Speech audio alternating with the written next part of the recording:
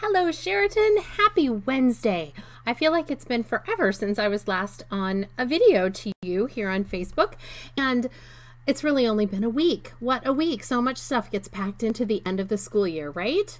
So this week, our special project is called Seed in a Jar, and I gave you a sneak peek of that last week when we did our rain cloud, or maybe that was 2 weeks ago.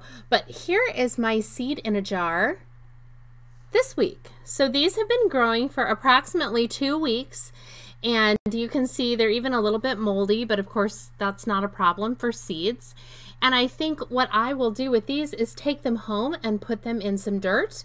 As you can see, the root systems in here. Some of them have grown more than others. The angle at which they grow has been really interesting. This bean seed doesn't seem to be very happy. It's got some roots, but it hasn't done much of anything else. So and these paper towels are still wet with the original water, so it's not something that I have watered or done anything with. I just put it in these windows right here next to my desk that actually don't get a lot of sunlight through them because they've got those blinds in them.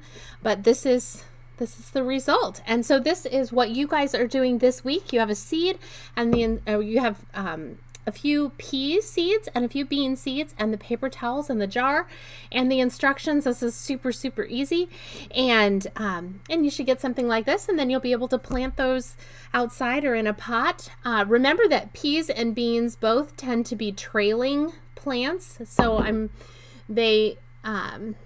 think about Jack and the Beanstalk. Oh no, I just broke my little beanstalk. But if you think about Jack and the Beanstalk, there's lots of little curlicue things and little tendrils that wrap around things. So as you are growing your little beanstalks, you will want to give it something to grow on. So like a tomato cage or some kind of fence or something along those lines. And then you'll have more success with your plants if you continue to grow them beyond the jar stage. So have fun with that. Also, I hope you enjoyed the rain cloud in a jar. We had a lot of fun with that, and I actually let ours sit for this whole week. It's been sitting on the table, and the shaving cream has kind of into almost nothing, but it's still sealing the water, and the water has gotten cloudy, and the blue on top of the shaving cream has gotten really dark. So that's been kind of fun to watch. I wanted to share a story with you this morning. It's called And Then Comes Summer.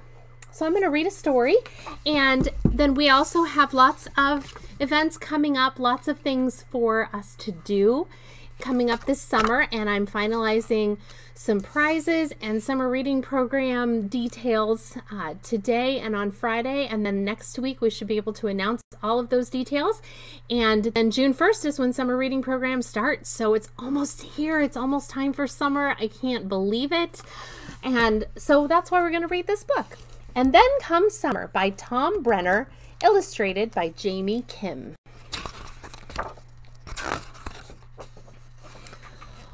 When the days stretch out like a slow yawn, and leaves and grasses sparkle with dew, and the cheerful faces of Johnny Jump-Ups jump up.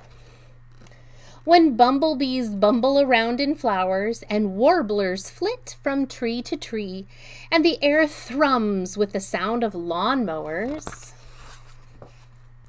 Then pump up your bike tires, dig out your helmet, and raise your seat.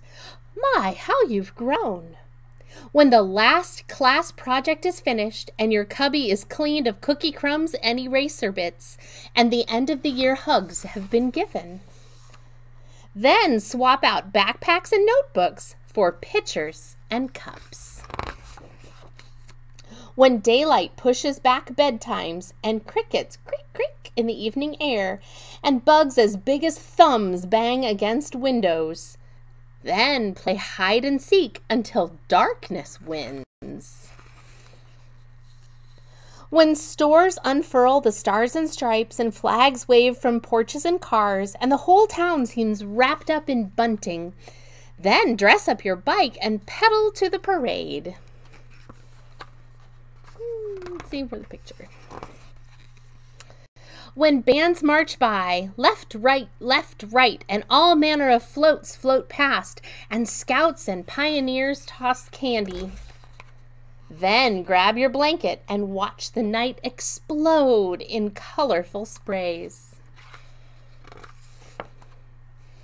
When every day is like a Saturday, and porches and lawns and sidewalks are playgrounds, and a familiar jingle interrupts the game, then race to be the first in line. Almond fudge, please. Have any of you ever seen an ice cream truck or heard the jingle? When the dog days of summer roll around and it's so hot you're practically panting and not even the sprinklers provide relief, then it's time to head to the lake. Roll down the window and smell the hot, dry grass. Shout your favorite songs at birds swooping across fields and ask for the millionth time, "Are we there yet?" But actually, your grown-ups don't want you to ask that question. When the familiar sign appears at last and the silver lake winks through the trees and old friends run to greet you, then scramble out of the car, dash down to the beach, and swim till the sun is low and your lips are blue.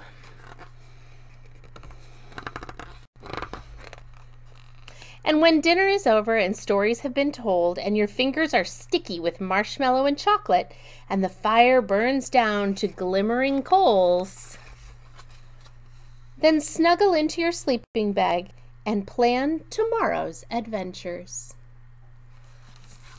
Lots of fun things about summer in this book, and there's more too. So I would love some time for you to come and tell me what it is you love most about summer. What are the things that you're most looking forward to, especially now that most of the things that we enjoy are going to be okay again. We can do most of the things again.